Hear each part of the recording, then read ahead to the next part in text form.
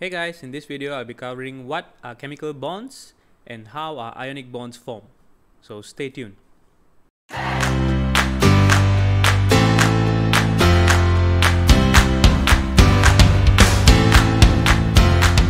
we dive into ionic bonds, the first question we need to ask is, what is a chemical bond?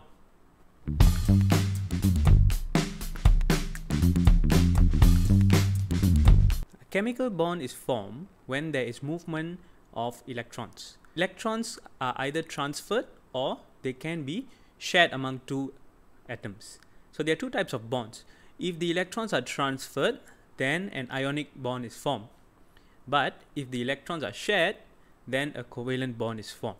I'm going to be covering covalent bond in another video. Look out for that video. But in this video, I'll be talking about ionic bonds. Now, it's important to note that chemical bonds only involve the valence electrons. Valence electrons are electrons in the outermost shell. So the electrons on the inner shells are not involved in bonding. Now we know what chemical bonds are. Then the next question to ask is, why do chemical bonds form? What is the purpose of this movement of electrons?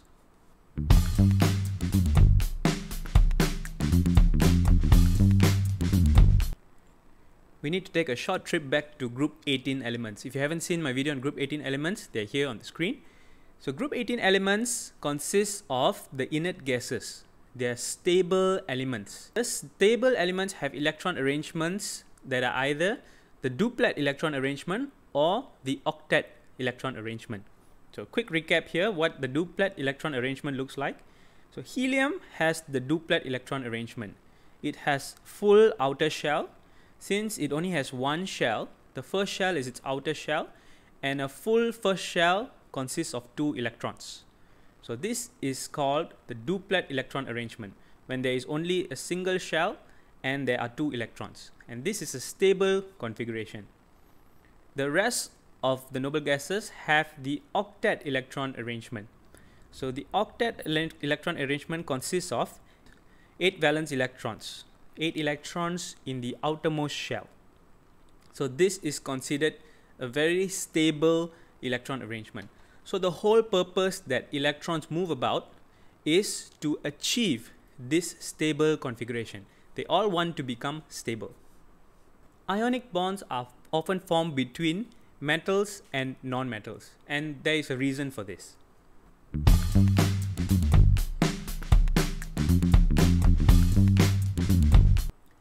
Metals have a tendency to donate electrons. They prefer to give away electrons. If we look at the metals in group 1 and group 2 especially, so they have a valence electron, 1 valence electron and 2 valence electrons. And so in order to achieve the electron configuration that is stable, it is easier for them to just give away the electron. Let's look at the example here. Look at sodium. So the electron arrangement is like this. The electron configuration of sodium is 281. So it has 1 valence electron.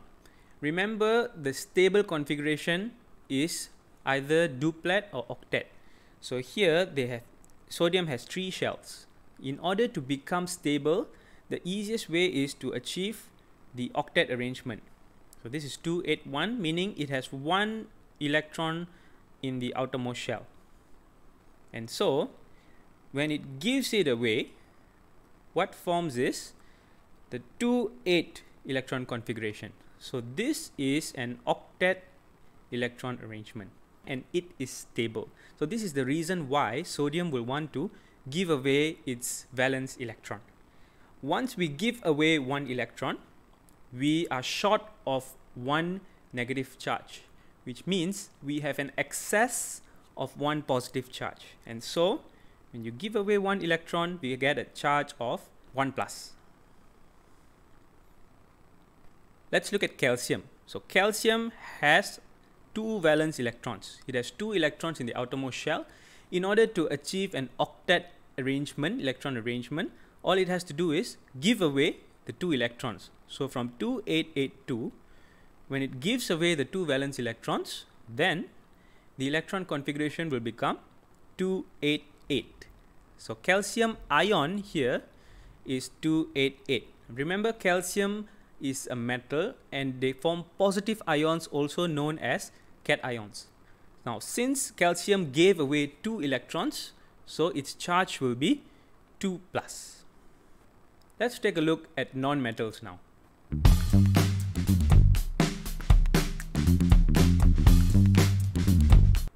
Opposite to metals, non-metals have a tendency to accept electrons. Metals tend to donate electrons, non-metals tend to accept electrons. I think you're getting the idea here of why metals and non-metals form ionic bonds. So let's take a look at a non-metal. Let's look at oxygen. The electron configuration of oxygen is 2, 6. So it has 6 valence electrons, 6 electrons in the outermost shell.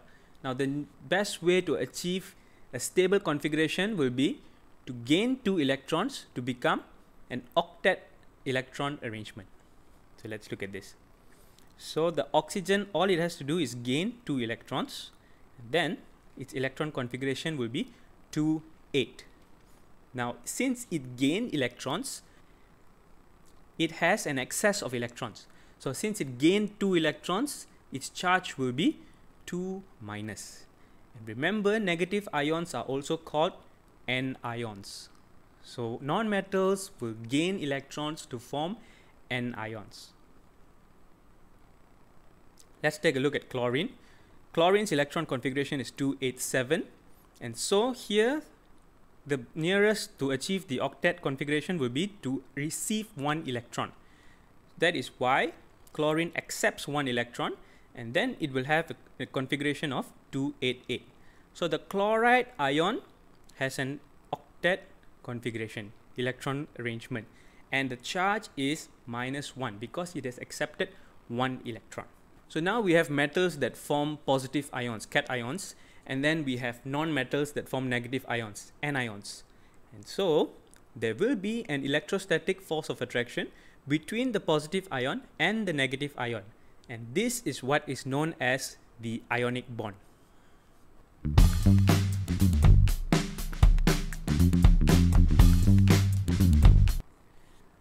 Once we have ionic bond between 2 elements, then we have an ionic compound. And so we represent the ionic compound in what we call a dot and cross diagram. A dot and cross diagram shows the electron configuration of an ionic compound. This is only the configuration of the formula unit. In a dot and cross diagram, the electrons are represented as dots and crosses. The reason we use 2 different types of representation is to differentiate the source of the electrons. So for example, in this diagram, the electrons from sodium are represented as dots, whereas the electrons from chlorine are represented as crosses. Now, this is why we use a dot and cross diagram. So for example, let's look at this sodium and chlorine. In a reaction between sodium and chlorine, the metal will donate electrons to the non-metals to form the ionic compound. So sodium is the metal and chlorine is the non-metal. So sodium will donate the electron. When sodium donates electron, something else has to accept it. It cannot just donate it with no recipient. So here chlorine will take the electron. So when sodium donates the electron, it has 2,8 electron configuration, and then when chlorine accepts the electron, it has an electron configuration of 288. So now both have the octet electron configuration and both form ions. Since sodium lost an electron, it forms a positive ion. The metal forms the positive ion, and then chlorine has accepted an electron, so it forms the negative ion. And then since we have the positive and negative ion, they will both have an ionic bond. They will form an ionic bond, and so the ionic compound here is sodium chloride. Let's look at a more complicated example. So let's look at sodium and oxygen. Here is the same thing. The metal will donate the electron to form the octet arrangement, and the non-metal will accept the electron to form octet arrangement as well. But here, oxygen is 2,6. It needs to accept 2 more electrons in order to form the octet arrangement. However, sodium only needs to donate 1 electron. So the solution here is, since oxygen needs 2, there needs to be 2 sodium atoms that will donate 2 electrons in total, 1 electron each. And so sodium will lose 1 electron, both the sodiums will lose 1 electron, oxygen will gain 2 electrons, and all of them will have the octet electron arrangement here. And oxygen will form oxide ion, sodium will form the sodium ion. Now remember, the total charge of an ionic compound, of all compounds, must be 0. The total charge of a compound is 0. So here we have 2 minus and we have 1 plus, 1 plus. So 2 plus and 2 minus gives us 0. Can you guess how many electrons aluminium would have to donate to form an octet or duplet arrangement? Try to work it out and comment the answer below. So that's it for today, guys. This is all about ionic compounds. Next we'll be looking at covalent compounds. As usual, if you've learned something, please hit the like button, and if you haven't subscribed, please do subscribe. See you in the next video.